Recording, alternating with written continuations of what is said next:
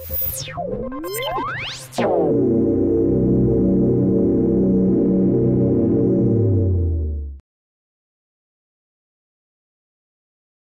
the start of mitosis, the inner and outer membranes of the nuclear envelope break down and merge with the endoplasmic reticulum.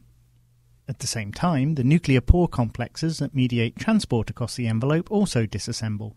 Transmembrane pore proteins move into the ER, while soluble components disperse into the cytoplasm. How these structures reform after mitosis is a question that fascinates Tomas Kirchhausen from Harvard Medical School in Boston, Massachusetts. I'm very interested in the biogenesis of organelles. Mitosis seems to be an interesting biological situation where you're putting an acute perturbation in cells. And when you're coming out of that state, often you can look at the biogenesis of organelles or situations in cells. The nuclear envelope has been proposed to reassemble through the fusion of ER tubules around the chromosomes. But this didn't fit with observations made in 2009 by Kirchhausen's postdoc Lei Lu using rapid live cell 3D imaging. We found that actually mitotic ER is predominantly sheet or cisternae rather than the tubular structure. So basically that suggested to us this sheet-like or cisternae-like ER membrane will provide nuclear envelope formation. Lu and Kirchhausen therefore re-examined nuclear envelope reassembly in HeLa cells expressing fluorescent markers of the ER and chromatin. The researchers found that during anaphase, ER sheets initially contact the rims of the dish-shaped chromosome masses moving to opposite spindle poles, before extending to fully enclose the daughter cell nuclei. The ER membranes contacting the chromosome masses rapidly accumulated resident nuclear envelope proteins such as the lamin B receptor, and excluded ER-specific proteins like reticulum 4A. These 3D renderings of time-lapse images show the initial deposition of ER membrane at the periphery of chromosome masses, followed by the extension of membrane around the inner and outer faces of the nuclei. 3D rendering also showed that the ER membranes enveloping the chromosomes were cisternal rather than tubular in shape, a fact confirmed by Mark Ladinsky at Caltech in Pasadena, California, who used high-resolution electron tomography to reconstruct the nascent nuclear envelope in anaphase cells. It's really ER cisternae that are coming next to the chromatin mass, and then they start to expand on the surface of the DNA and then create the nuclear membrane. Lu et al. Think that ER cisternae might initially target the rim of chromosome masses in HeLa cells because the mitotic spindle and microtubule asters block the ER from contacting the outer and inner faces of the chromatin discs. I don't think there's any special signal or anything particular. It's simply that the very rim, that's where you have topological access. We have done an experiment where we put Taxol, so we are locking the microtubules, and sure enough that retards the buildup of the nuclear membrane.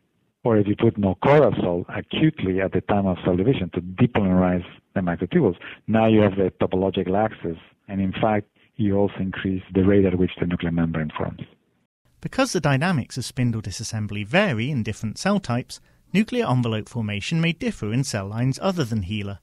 Lu et al. Saw cisternae initiate envelope assembly all over the anaphase chromosome masses of BSC1 cells, for example. The researchers then turned their attention to the assembly of nuclear pores after mitosis. During interphase, nuclear pore components form new pore complexes by inserting themselves into the nuclear envelope. The same mechanism might apply to post-mitotic pore assembly, but some groups have proposed an alternative pathway called the pre-pore model. One of the main ideas of the pre-pore model is that you partially form nuclear pore complex even before nuclear envelope formation.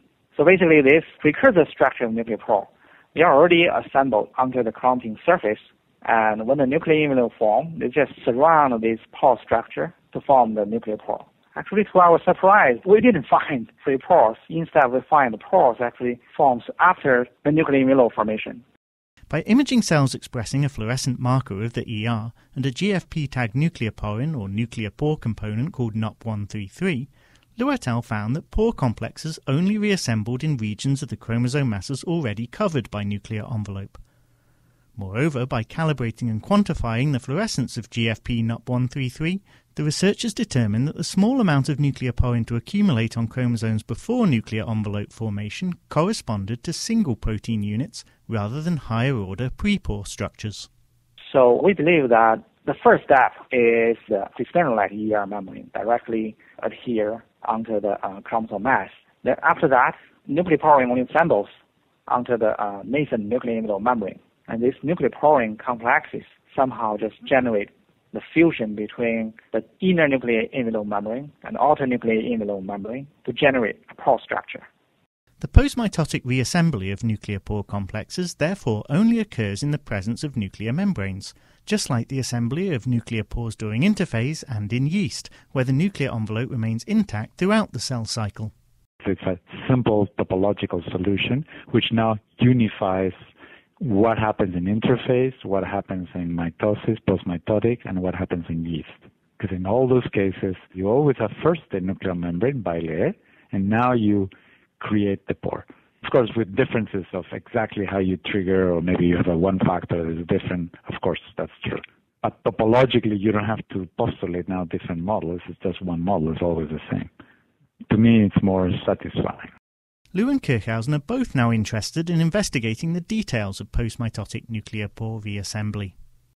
Now I'm establishing my own lab in Nanyang Technological University in Singapore. We want to generate a more clear molecular picture of how does this nuclear pore complexes make the hole under the intact nuclear envelope membrane. That is a very interesting problem because it must involve, in my opinion, a way in which you fuse the outer and inner nuclear membranes. There's a fusion mechanism that has to be in place, and we have no idea how that happens. In the meantime, you can read more about the postmitotic reassembly of the nuclear envelope and nuclear pore complexes in the paper by Lu et al., published in the August 8, 2011 issue of the Journal of Cell Biology.